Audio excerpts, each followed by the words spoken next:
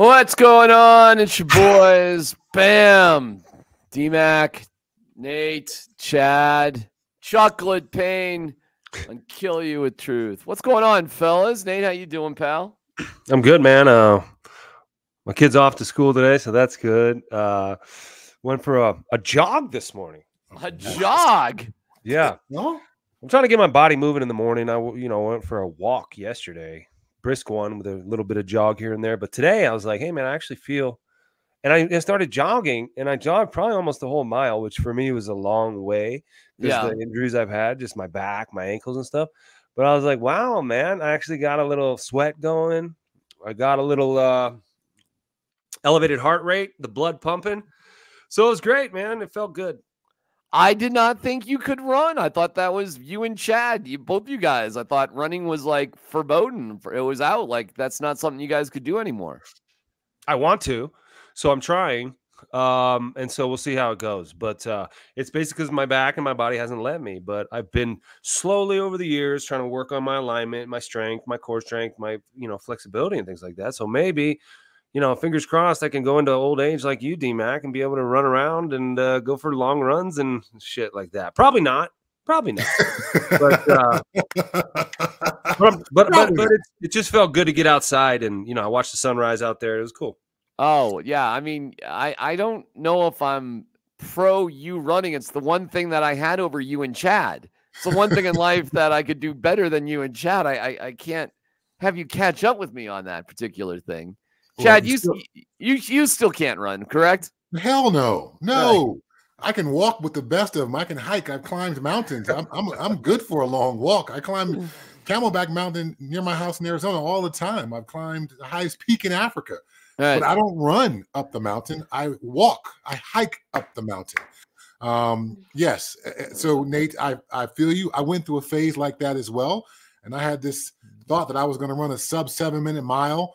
And that was my goal. And so I went hard for it. And by the end, when I did get under 7 minutes, my back was hurting, my knees were hurting, my feet hurt. And I was like, this is not worth it just to achieve some personal record of some sort. So I gave that one up. I gave up dunking on my birthday. I'm accepting the old man that I am and all the miles and wear and tear I put on my body. Oh, well. Yeah, I mean, listen, that's good, Nate. I'm glad that, listen, getting outside is great. That's why I'm so sad about my bike, man. I mean, that just is such a fucking bummer to me. But, it's been pointed out to me many times. It's just a material object. It's not the end of the world. And I know, I get it. Go get a new bike, man. Go get a new bike. I know. Bike. I know. Hey, you should write a letter. Don't you have a relationship with Trek? I do. I have a great relationship with Trek. So tell them what happened, man. Yeah, just what? Expect them to give me a free bike? They do that shit. Yes, just keep mentioning on the podcast and let them. Or threaten them that if they don't, you're going to disparage the company name and talk about what shitty bikes they have, what horrible customer service they have. Well, that would just make me a flat out fucking liar, and I'm not going to do that. Trek. No, I love Trek. In fact, I'm good friends with Trek, Chris at Trek Bicycle Boulder, and Isaac at Trek Highlands Ranch Bicycle. So we'll work on it. And you know what? Likely, and we'll get into the Broncos here in a second, but likely what we'll do is we've been talking about getting an e-bike for a long time because weak. Well, I'm just kidding. The reason is, so my wife can join me when I go out for rides. And so that, so she would be on the, she'd be on the e-bike. So she'd be on an e-bike and you'd be on a regular bike? Correct. And I just think commuting wise, I'll be a little environmental here. Not every time you go out do you want to get a big workout in. However, being able to commute smartly with an e-bike, I think is a way better option than the car. And it's crazy how you can use public transportation and different ways to get around where you don't even need a car. So that's my little hippy dippy Boulder-esque Chad sort of view of life. And, I'm with you. I'm buying some e-bikes Because in Arizona, it's so much of the year, it's too hot to actually ride a bike and get someplace without dripping sweat. Yeah. But if I had an e-bike and I could just kind of press go, yeah, then I can skip the car. I can enjoy a breeze and arrive someplace not with my shirt stuck to me. So e-bikes are on my list probably in the next couple of weeks. I'm going to pick up a set for the house in Arizona. I was living in Venice Beach on my beach cruiser when the whole e-bike, e-scooter thing started to happen, and I would be like fighting the wind. You know, I'm going down Washington Boulevard toward the ocean, and I'm just pedaling, man. I'm like, oh, good, just into it. And then I hear this next to me, and this fucker just passes me. I'm like, what? Oh, you cheater! You're a cheater. Oh, I got passed on a curve the day that my bike got stolen. That morning, I had a great ride. Cherry Creek Path, about 18 miles just from my house down in Ball Arena. And on the Cherry Creek Path, there's little areas where it gets narrow. And I got passed by a fucking e-bike. The guy wasn't even pedaling. And it pissed me off. And he's passing me like on a curve, too. It's like, hey, dude, that's not even a fucking bicycle. That's a motorcycle. You know, I don't know if you should even be here if you don't have to do any of that. So while I talk about getting one, they still piss me off. I mean, you know, however, trust me, yes. The benefits that you got versus him, you got a boost in testosterone. You were able to go home and get an erection. This guy went home and couldn't get it up. No doubts about it. I was thinking that. I'm like, wow, my boner is so much bigger than his. It was, you know, that's what I was thinking. Right. And listen, let me tell you, there's no greater satisfaction than passing somebody on an e-bike on a bicycle. Tier for my Trek. You'll get a new one, man. Yeah. The odds are out about Bo Nix, and we'll get into part 2 of screaming at each other. We left off yesterday. But the Denver Broncos are now the odds-on favorite to draft Bo Nix. The Broncos are at minus 135. Giants plus 550. Raiders plus 650. Vikings plus 650. So, listen, I'm not trying to prop up gambling sites here, but it is interesting, Chad, when you see what the wise guys think about the odds, and, you know, they're the ones studying it the most. So odds on favorite for Bo Nix, the team for him to be on is the Broncos. Reaction? I mean, there's a reason why I was just in Vegas for the Super Bowl, and those palaces called casinos get bigger and bigger and more spectacular. Those guys seem to have some insider information no matter what the sport. You know, I guess this kills the whole J.J. McCarthy thing. So now we moved on to the 5th best quarterback in this draft. So in the end, I suppose this makes you happy because you want the Broncos to draft a quarterback no matter what, right? You're Kevin Costner, no matter what. I do, but I do like Bo Nix in particular. But yeah. More than J.J. McCarthy. You know, it's hard for me to say because I'm not in those meetings. I don't know. I didn't have personal conversations with these guys. What's your gut tell you? Yeah, man? But you said you liked him in particular. You chose those words. In particular. What is about him particularly that is better than J.J. McCarthy? More college starts, 61. Yep. Different level of maturity. But all these guys are good. So I'm not trying to prop up Nix to, you know, put somebody else down. But I do like his background and where he comes from.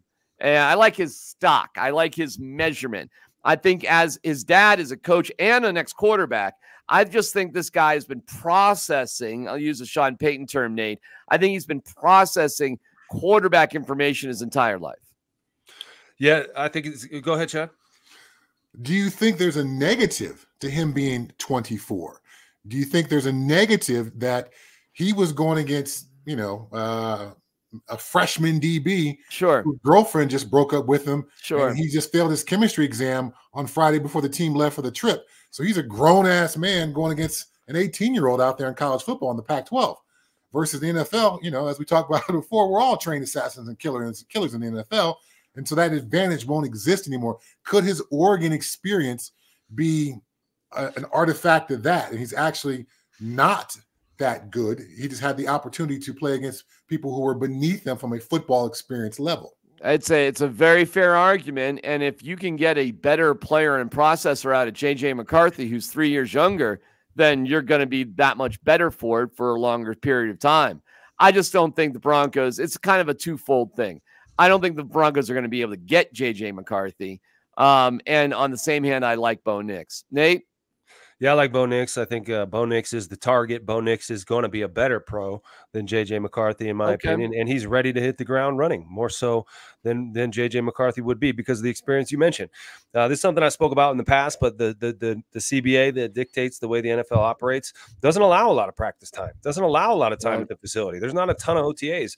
These college guys, man, they get together, they start throwing, they throw so much together, and the connection you see sometimes in college football is superior than the one you see in the NFL because these guys actually get to spend more time throwing than the NFL guys. There's so many restrictions on practice time in the NFL. And so, in my opinion, the guy with a more college experience has a better opportunity to be successful in the NFL because of the restrictions on practice time, also the short leash that everyone has now, right? You talk about the 37-game doctrine. Ain't nobody getting 37 games anymore, right? You're going to get 10. You're going to get 12. You'll maybe get 20. And so is J.J. McCarthy still on the front end of his learning curve there, whereas Bo Nix is going to be more apt to get the most out of those around him at an earlier time. I think Bo Nix is a guy who temperamentally Sean Payton appreciates. Yeah. He likes his trajectory. He likes the way he handles himself. I think he reminds him probably of some Drew Brees tendencies, and Drew Brees was knocked for having a less than stellar arm. Bo Nix, that's the knock against him as well. So I think Bo Nix is their target, and I think he will be better than J.J. McCarthy and Jaden Daniels and those guys personally. Chad, you want to chime in there? Or are you good? So I suppose the question becomes, did the Broncos stay at 12? Because there's not going to be your choice of quarterbacks at 12. Right. You're going to get the leftovers. You're going to get Nix or Penix. Yeah. So those are your options at 12. So then the question becomes, do they move up?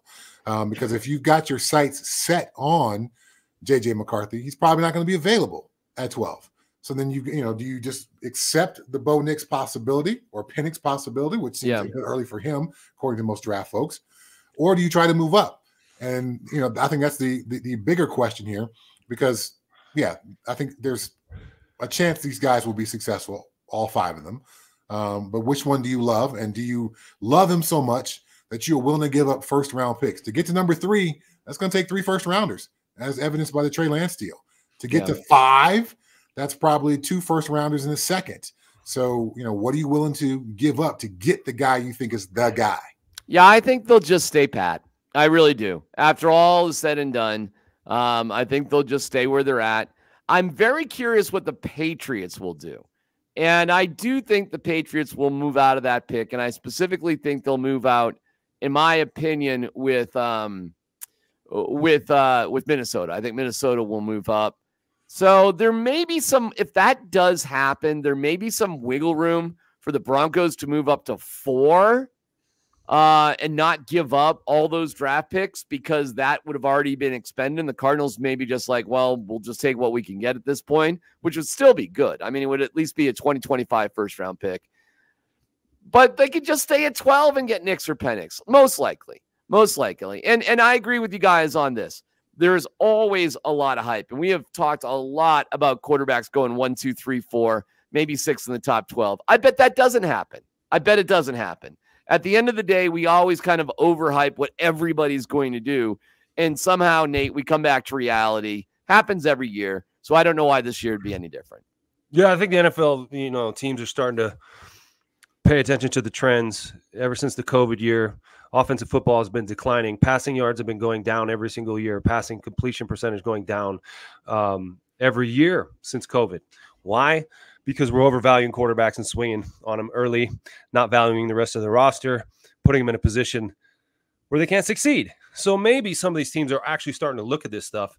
And when Sean Payton says things like, we're going to get it right, and we're happy that the rest of the league doesn't know how to get it right, or something to that effect. Right. That's what he's talking about. That's what he's talking about. Right. And so it goes back to our discussion yesterday about how you're building your team. I think the Broncos, if they traded up to number 3 and gave up these 3 picks that are very valuable to them, that would hurt their future a lot. And especially if, like you said, 36% hit rate, right?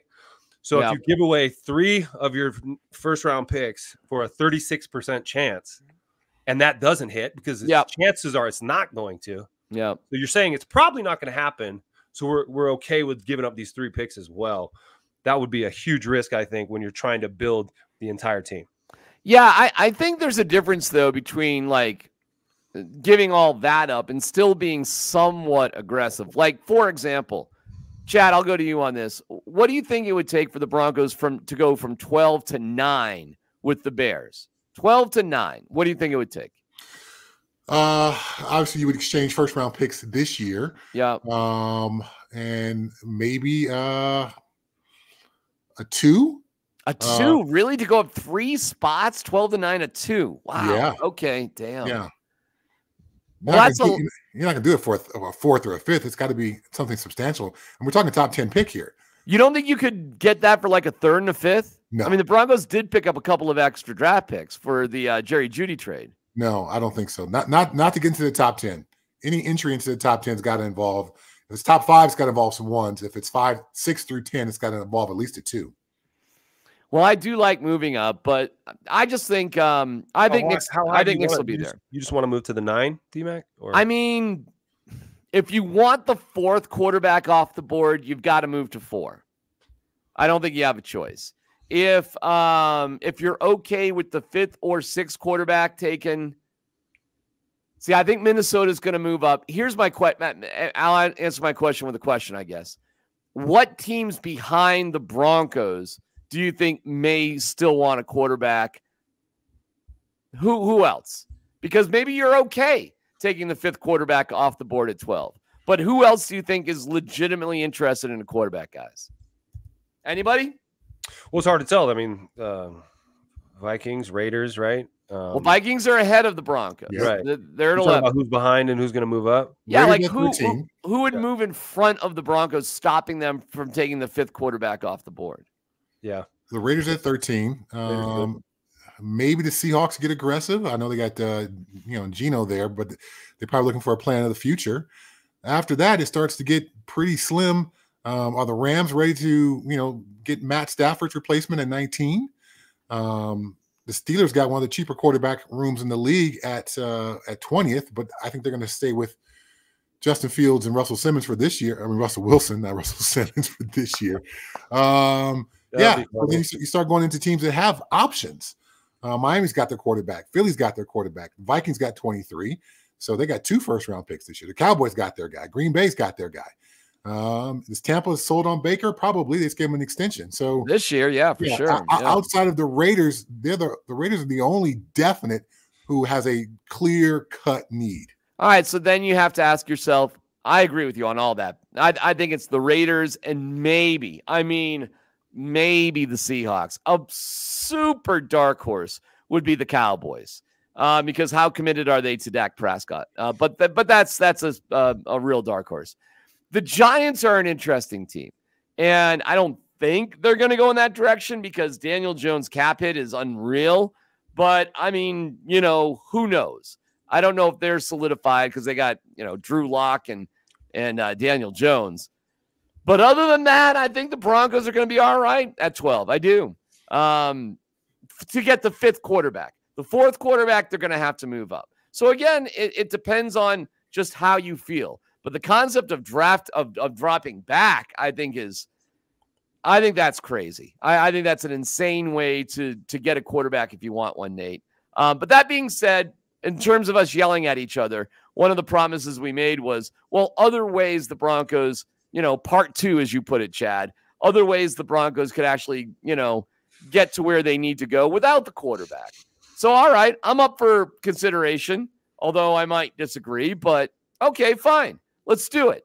You got to reinvent this team. Part 2 in this argument. How you doing it? What's your next steps specifically?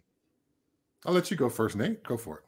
Well, I want to draft Bo Nix, so I don't really know what, I'm not veering off of the idea of drafting a quarterback on the number 12 pick. What I'm veering off of the idea of doing is trading up and trading away your first picks for one of these Drake May guys or JJ McCarthy guys or who says that Drake May is going to be any good? Why do we think Drake May is going to be so good? Why is his name the consensus number 2? What did he do that was so amazing? He's got baby hands. I mean, that might. Who's the last baby-handed quarterback that led his team to the promised land? JJ McCarthy, also tiny hands. Kenny Pickett had tiny hands and fell in the draft, and then he got traded. He's not very good at spinning that ball.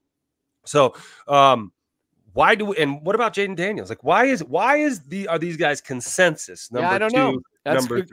3? Chad, do you know that? Now there's starting to be a shakeup. Louis Riddick from ESPN, former NFL personnel guy who's got on every NFL show on ESPN. He's got Jaden Daniels as his number 1 quarterback over Caleb Williams. Wow. I've seen mocks where Drake May is 4th behind JJ McCarthy. JJ McCarthy's getting so much momentum. He's bumped him down to 4th. So I don't think there's a clear consensus, but there's 90 plus, 95% plus folks that think that Caleb Williams is the best quarterback in the draft. After that, I think each of these guys, as far as their slotting percentage, goes down a bit.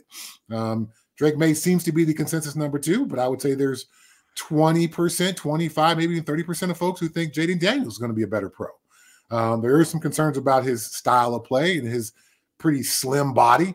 He takes a lot of hits for a guy that doesn't have the body to be able to do that. So as we talked about yesterday, it was a 36% hit ratio, and that's based on what quarterbacks. Is that first-round quarterbacks who take their team to the playoffs? Is that the basically? Yeah, you win. They take your team to the playoffs. They've got pretty good numbers. It's like, hey, I'm glad we have this guy. That kind of metric. Okay, but I suppose to answer the question, the question you just asked is how does this team move forward if they don't get a quarterback here in the draft? Correct. Is Jarrett Stidham the guy? And are you going to go out into the treacherous waters of NFL retread quarterbacks who have failed other places and go down that path? Did you see who the Kansas City Chiefs just signed as a backup? Carson Wentz. Yeah. Carson Wentz. Yeah. Yeah. If you're a first-round pick as a quarterback, you get to bounce around this league as long as you want to. There's always somebody who's going to think, I just got to get my hands on this guy. Obviously, Andy Reid is incredibly good at coaching quarterbacks, so I don't think he's going to resurrect Carson Wentz's career, but can he make him into a serviceable backup? That's certainly possible. But if you go with Jarrett Stidham, then what do you do? What do you do with that 12th pick? Do you go with Brock Bowers? What seems to be the most generational tight end since Gronk, because he can actually run block. He's not just a Kyle Pitts with Atlanta, who's a glorified receiver. He's an actual tight end who'll get his nose dirty. It makes it easier for a quarterback, a guy who's open in the middle of the field. It's a shorter throw. It takes less accuracy. It takes less precision to throw the ball to the tight end than it does to a wide receiver. They're going against lesser defenders. That'd be a way to instantly upgrade the middle of the field, which was lacking for all of last year with our $250 million quarterback last year. Well, is that the impact, aside from quarterback, which we all want, but okay, fine. Aside from quarterback, Nate, is Bowers the next best thing? And if not Bowers, who specifically or what position would be the most impactful the quickest?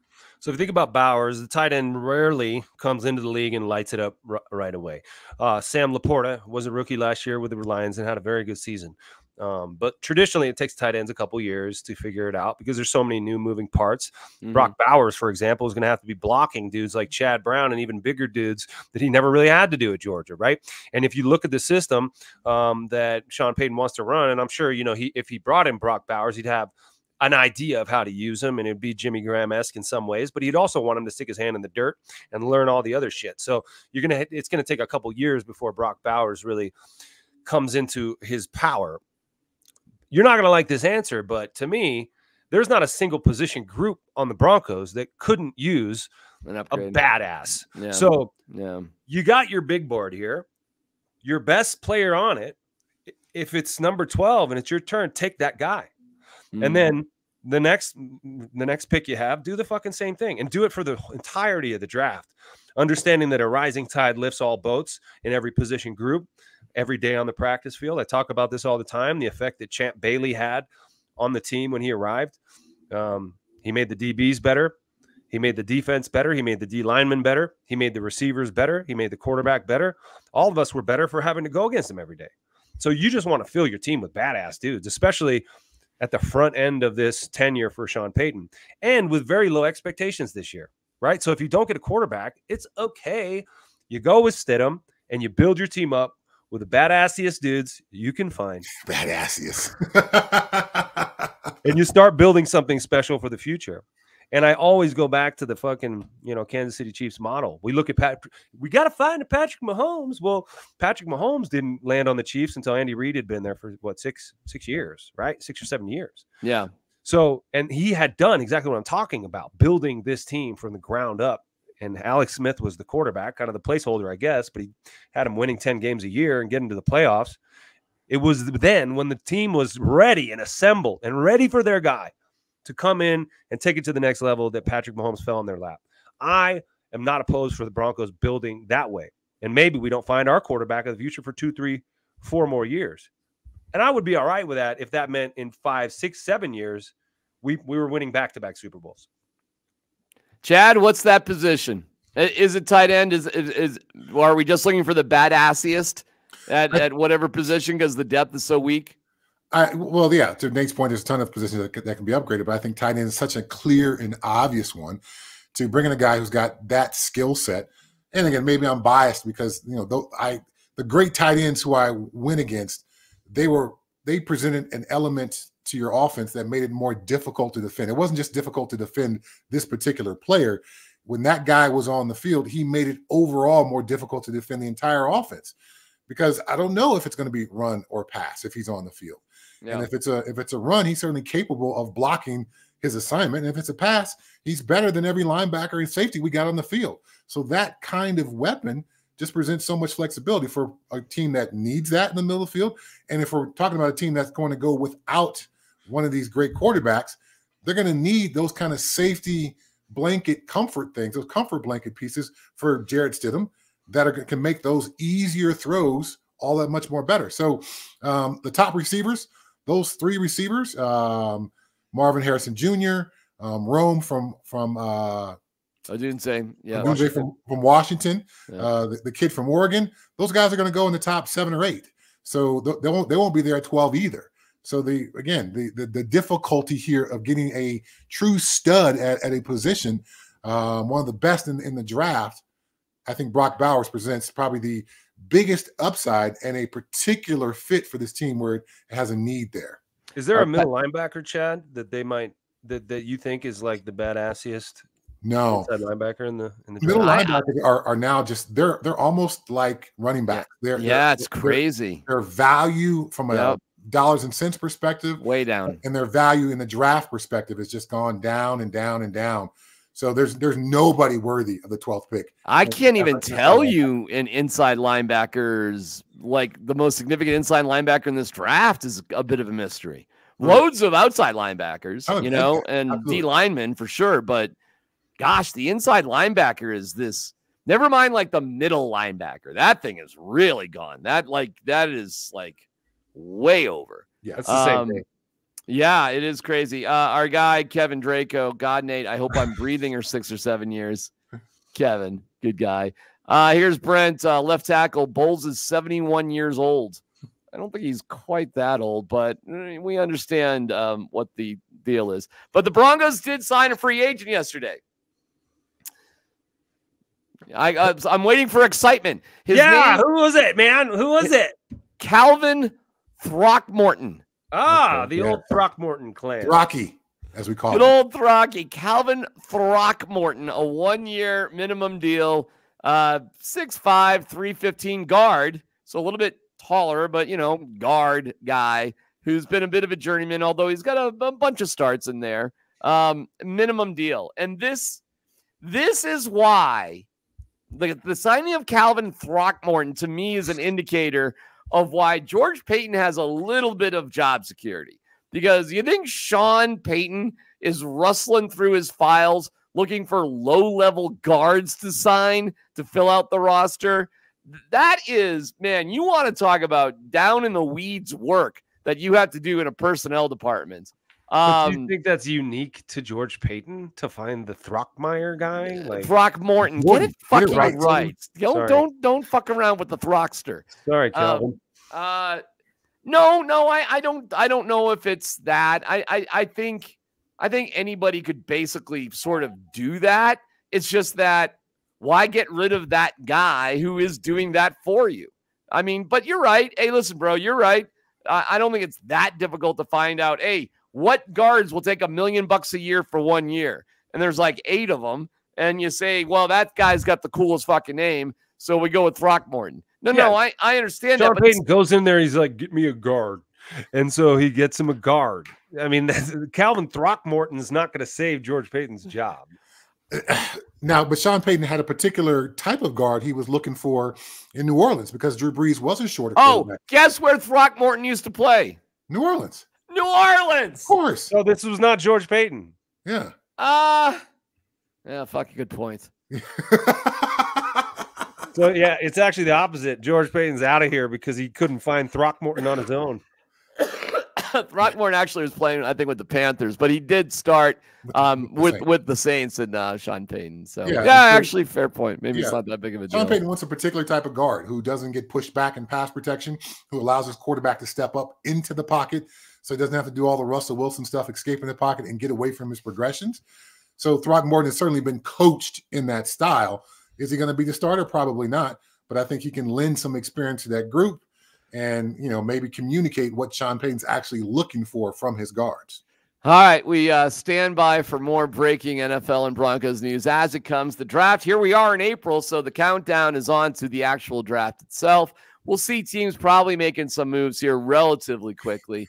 And we thank our guy, Ed Prather at Ed Prather Real Estate, the #1 real estate team in Colorado. Boys, I got myself a big check yesterday. How about that? Nice. Hey, bada bing, bada Aren't those boom. fun? It's kind of crazy. It's the most money I've ever had in my bank account in my life. Aren't those fun checks? It's bonus. It's pretty wild. But well, I'm going to take a photo of it, and then I'm going to spend all of it almost immediately. Are you all going to put it all down on the? Yeah. It all goes to like the new place, and it's just So I better put down on the odds for Bo Nix to go to the Broncos at 12. Yeah, I'm gonna fly to Vegas tonight and put it on. I'm gonna put it on red. Okay. That's what I'm gonna do. By the way, I'm at the closing, and my real estate agent goes, because we were joking about that, and he goes, "Well, you laugh, but I have a guy who actually did that." And I'm like, "What?" He goes, "Yep." He knew he was getting a big check, so he went up to Blackhawk and whatever in Colorado, and he goes, "It was sad actually. He blew like $200,000 in before the closing." So the money was gone before he even got it. So he goes, yeah. But no, we're going to take a photo of it, and then it'll all be gone basically Thursday because we close on our new house. Why don't you drop some of that new coin on Kill You with Truth, Chuckle with Pain? Let's expand this thing, man. There's thoughts in that direction, Nathaniel, my young friend. But we're slugging it away. At the end of the day, you have dreams and stars in your eyes about how much money you'll actually have. And then, it goes away pretty fast. Oh my God. It's ridiculous. Yeah. It's absurd. Conga Hydra in the chat. If you could post his chat up. Okay. He's got some advice for you, what you could buy with some of your money. Conga Hydra. Maybe the ex-NFL players can give DMac some hat tips. It's seen better days. I wonder what that thing smells like. How yellow is it on the inside? We kill you with truth. Have a great day, everybody.